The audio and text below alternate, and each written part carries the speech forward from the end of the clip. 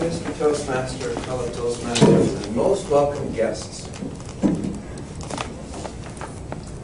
Whenever I run into bouts of unemployment, I start dwelling on this one, perhaps, obsession of mine.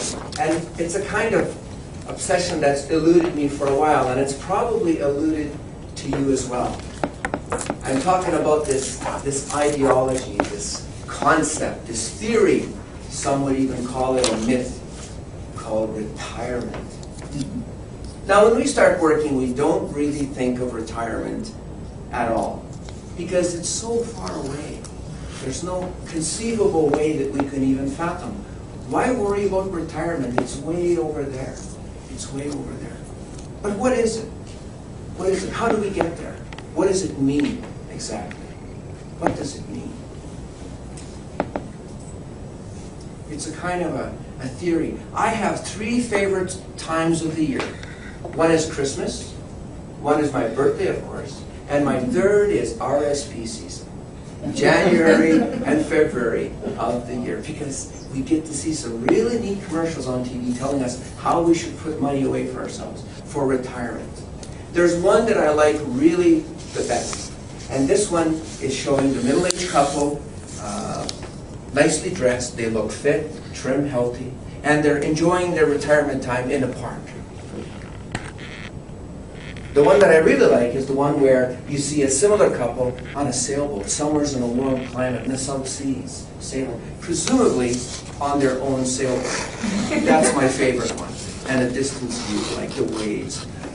So I thought again, retirement, what exactly is it?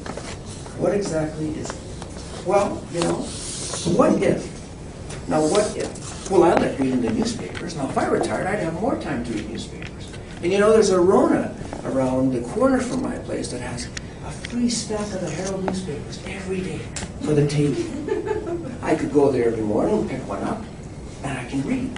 And you know, I got to read it somewhere. So where would I read it? Well, on the way there's a Terry Horton's coffee place. And I can go in there, and for $1.50, I could buy a refuge for maybe 3 hours to read that paper cover to cover. And you know, I have seen a few seniors there as well. Thought, you know, if I ever finish the paper early, I could sit down, talk with them, and say, why do you think they painted that wall that color? Maybe they already know. What about food? Well, I understand at Costco they have these kiosks of sample foods that you could go around and pick and take food. Yeah, there's sterile portions, so you have to go around 2 or 3 times. I have to wear an invertible jacket and sunglasses so that I don't get any of those employees into trouble, because, you know, I wouldn't want to be in the way of their hard-earned retirement, of course. And you know, here in summer in Calgary, we have this thing called the Stampede for 10 days. And all throughout the city, there's free breakfast. You can go and eat to your heart's content. Now there, they don't mind if you take seconds, you know. It'll help me build up some fat for the winter, all those pancakes and butter and sausages and all those sterile portions from Costco just can't cut it. And you know, yeah, it does get a little cold here in winter, but we get these schnooks, so that's when I can go out and do my errands. I wouldn't really need that much heavy clothing at that time, you know. So that's kind of good. And, you know, if things get really, really bad and desperate, you know, there's a place downtown, a soup kitchen, what's it called? Oh, yeah, the mustard seed. Gee, the mustard seed. I better rethink this again. You see, retirement today is a little different. It's a little different. When my father retired, and your father, one generation before, it was very common for a person to have one job for 30 to 40 years. One job.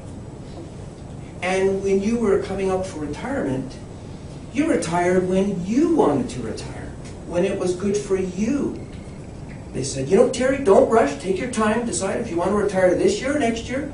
Take it easy, you know, take your time. Yeah, you can do it at your own pace. You could do it at your own pace. Back then, they had a neat thing for retirement that was called defined benefits. Defined benefits. That means that when you retire, you know exactly what you're going to be getting in your bank account every 2 weeks or monthly for a pension until you die. Defined benefit. The benefits are defined.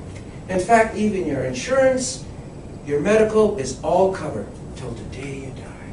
Well, today, only one generation further ahead, things are a bit different. We're becoming the knowledge society. But you know what? All of a sudden, they don't know what your benefit's going to be. All they know now is what your contribution's going to be. It's turned into defined contribution. So as you work, paycheck by paycheck, you put away a little bit of money.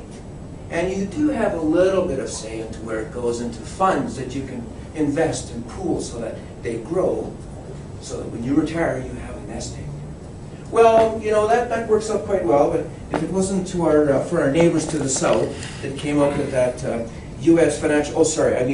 world financial crisis, those few bumps would have not hurt our savings as much as they have. So that's happened.